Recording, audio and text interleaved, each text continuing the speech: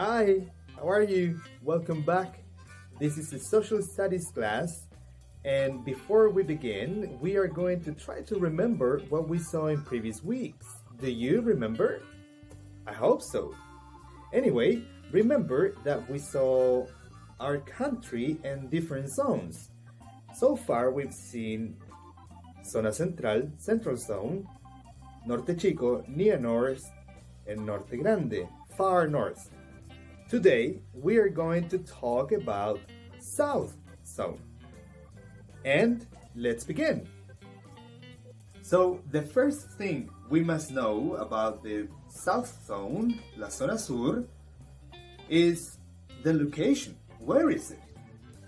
So, it begins south from Biobío River, okay? So, from the Biobío River up to part of Chiloé, and in front of Chiloé in Región de los Lagos. More or less, that's Zona Sur or South Zone. That's the first thing we must know.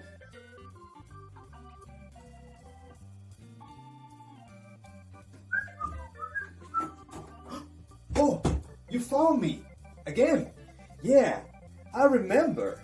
We were talking about the South Zone, and I'm wearing this woolen hat because we are going to talk some main features of this zone of our country. Well, first of all, we must say that if we go there and if we see the map, especially the physical map, we will find more green areas. Actually, we find a lot of national parks there, which are always full of forests, very interesting forests.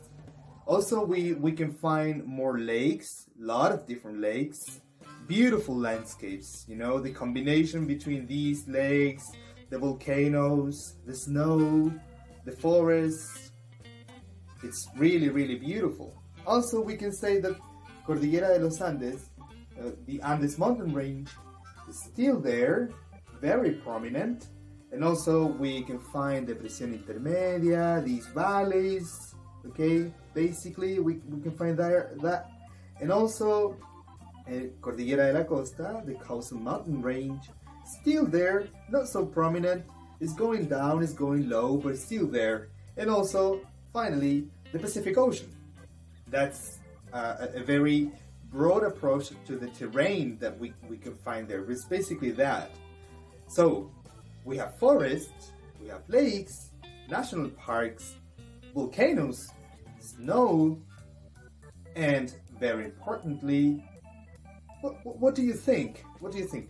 Let me remember. Yes, I forgot. And yes, this is the thing. So the reason I'm wearing this woolen hat is because it's colder, more fresh, and especially a lot of rain. And southern people, they know about it.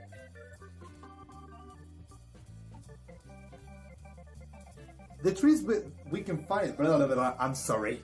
So the trees we can find there are species such as araucarias, mañillos, lengas, guayes, and many others. And how about the animals? Well, there we can find pumas. There's a very interesting animal there, which is called Ranita de Darwin, right? And also a type of animal which I really like. I love it because it's so unique, and it's called Monito del Monte. Yes, Monito del Monte. If you want to find out more, you should look it up because it's very interesting. So this is the end of the video. Remember to do the activity. To do the activity in the guide. It's not gonna be so long because I know you've been with a lot of work, and also don't forget about arts, and just try to think about the things we talked today. And if you know the South Zone or you've been in some parts there, try to remember and try to think the things you saw there. Did you like the landscapes? Did you feel the rain and the snow and the cold? Have you ever seen those places being hot as well in summer? because in summer they're also hot, right? So think about those things. Think about the trees, for example. Have you ever seen an pehuen or araucaria? Very interesting tree, very old tree.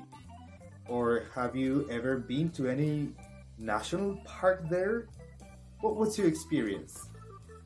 Think about it, and we are going to work with that in the Getting Ready for Work guide. Goodbye.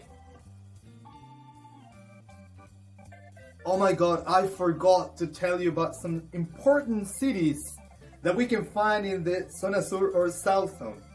You also saw them in the map, and I'm pretty sure you may know them, and probably you may have heard of them. So it's 4 of them. We can find Temuco.